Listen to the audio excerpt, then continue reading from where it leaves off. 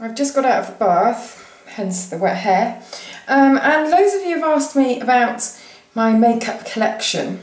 I'm hiding my eyes, by the way, because there they are. I look really tired. What a great way to record video. So yeah, loads of you have asked about makeup collection, and I have to divide it down into quite a few different sections because I've got so much of it. Kind of the stuff that I use for videos and for reviewing, and then the stuff that I use on a daily basis for myself. So I thought I'd start by showing you my special drawer in my bathroom, because quite often I do my makeup in here. Well, I do it in here quite a lot. So here's my special drawer. Everything else is in a real jumble. So this allows me just to have stuff that I know really works, I really like, just, you know, at my fingertips really. So I'm going to talk you through what I've got, and hopefully this won't be too much of a boring video, because a lot of you have asked. It's one of my most requested videos. Starting from here, Chanel big powder brush, really good for putting on bronzer. And then a slightly cheaper, well, a lot cheaper one, that's the number 7 directional powder brush, slightly smaller. And then here's a Nars powder brush, but it's kind of a little bit more, actually I use this for putting highlighter on tops of cheekbones, and also a little bit of blusher on the apples of the cheeks. Here we have my favourite all-time concealer, which is Double Wear from Estee Lauder. And then behind it, the Vichy Derma Blend. This is in shade 12. And I use that as an under eye concealer or on any blemishes. Then we have Becca's Skin Perfecting Illuminator, and I use that along tops of cheekbones and underneath brows. You've seen that in loads of videos. Favourite foundation, possibly of all time, by Terry, Sheer Expert. Not cheap, but amazing. Eye fixers here. First of all, we've got the Sisley eye mask. You can see that there. But that's not so great if you're just about to do your makeup, because it does leave a kind of greasy, not greasy, but really moisturised trail around your eyes, and makeup doesn't really stick to it. So this is really good. They're lifting sticks, and you kind of snap them and they fill full of liquid, and then you put them under your eyes, and they make your eyes really kind of awake and bright. Eye brushes there, a Becca one, a Suquu one here on the left, and then just an e.l.f. eyeliner brush. I've got loads of brushes, so it just depends what gets bunged in here really. Illuminating tinted moisturiser, and then that's in Natural Glow, I think it's called. And then down here we have number 7 Triple Protection Tinted Moisturiser, which is a really, really good one. And it's not very expensive, especially if you have one of those £5 off vouchers. Gemma Kid Cream Blush, this is in Pawpaw, one of my favourites. Underneath that we have Giorgio Armani Eyes to Kill eyeshadow in shade number 6, which is like a coppery bronzy colour. It's amazing. You'll have seen this in loads of videos last summer. Shiseido Cream Eyeshadow in Gold. I don't know why that's in here really, I don't use that a lot, but there we go. Chanel Hydromax Nutrition Lip Balm is excellent, really, really good. An eyeshadow in Truffle, which looks like that. This is a little sample one that I got in a gift with purchase, but it's a really nice shade. Dior palette that's just got a nice pinky tone, and then some really good shimmery nudes in there. Rosy Tan, really nice, I've had that for a while. Even more used than that one is the 3 Colours Smoky Eyes palette, which has that flip up mirror. And then you've got, they're quite similar actually I suppose, but you've got a base colour and then a shimmery and a matte brown. So I use that one quite a lot. Here we have Estee Lauder Extravagant Gold palette from Christmas 2010 I think it was, but I use this all the time. It's really, really great. They've got a similar one now called something like Bronze Dunes or something like that, and that's really nice too, because you can't get this one anymore. It's Suquu Cosmetics, brand from LA, and this is a bronzer in Suntan, because it's a really nice flat bronze, so it's good for contouring. There's no shimmer in there, look, and it's kind of greyish, So it's good if you don't like your bronzer too orangey.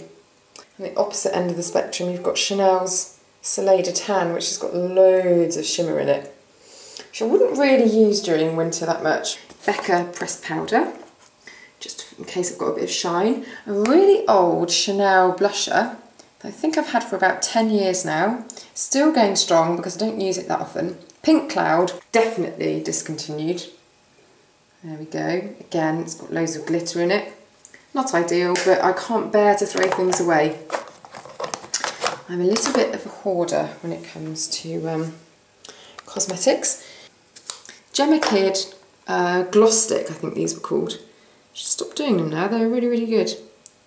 It's like a really nice juicy lipstick stroke balm. But actually, if I want to go even more nude than that, not nude, natural, sorry, then I use my Nars Pago, which I've used in so many videos. That's got a really nice kind of juicy gloss to it. Very, very easy to wear. I totally recommend it if you're not a lipstick person or if you're a lipstick virgin and you're looking to kind of purchase one that won't be too shocking. Then we have Tom Ford True Coral. Oh, then we have me making lots of noise. Tom Ford True Coral. As you can see, I only ever try to use it from the back so I don't ruin the Tom Ford imprint on it. And actually, I only ever need a tiny bit at a time because I don't often wear bright lipstick. So we're nearly there, people. Hang on, stop falling asleep. Origin's on the spot treatment, or super spot remover as it's actually called. Just in case I have any blemishes that I notice while I'm doing my makeup. Sue Devitt kind of golden, creamy gel illuminator, which is really good for kind of collarbones, cheekbones. Where was I? Oh, I missed this look. There's a Rimmel concealer there. That's snuck in. Bit of a budget buy for you, that's a rarity. A Dior lipstick, Rouge Serum, shade 215, which looks like that. Eyebrow Tamer from Estee Lauder Brow Setting Gel. Tom Ford Black Orchid in kind of travel purse applicator rollerball. StriVectin SD Eye Cream, one of my favourites, if not the favourite.